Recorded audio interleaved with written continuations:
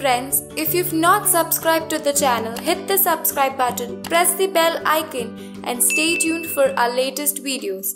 Hello friends, welcome to my channel Askiguru. The topic for today is 6 things in your bedroom that are making you sick.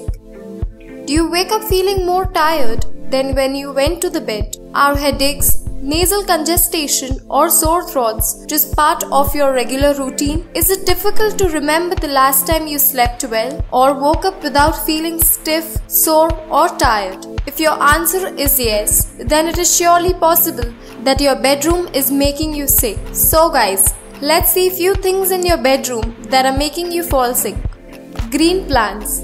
Though indoor plants help in purifying the air and adds color to your bedroom, but if you overwater these plants, not only the roots will start to decay, but the soil will develop mold spores that can give rise to those asthma or airborne diseases. The solution is very simple. Only water houseplant when the top of the soil is dry and never leave them sitting in a tray of water. Windows. If your bedroom window is permanently closed, you are fixing in a wide range of pollutant. You are surrounded in a wide range of pollutants including dust, pollen and dander. The Environmental Protection Agency claims that indoor air can be 2 to 5 times more polluted than the air outdoors.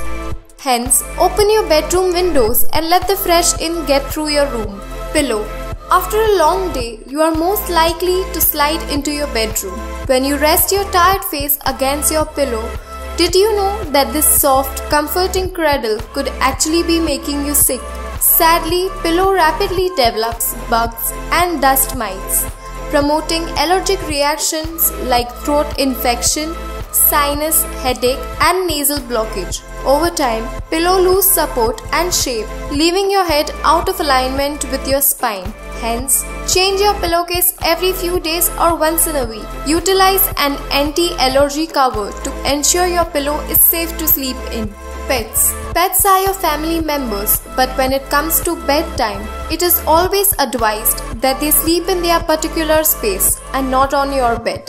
Since pet fur contains dust, pollen and other kind of bacteria which can trigger allergy and they are likely to disrupt your sleep, give your pets their own specific beds next to yours and you are likely to sleep better. Vacuum cleaner.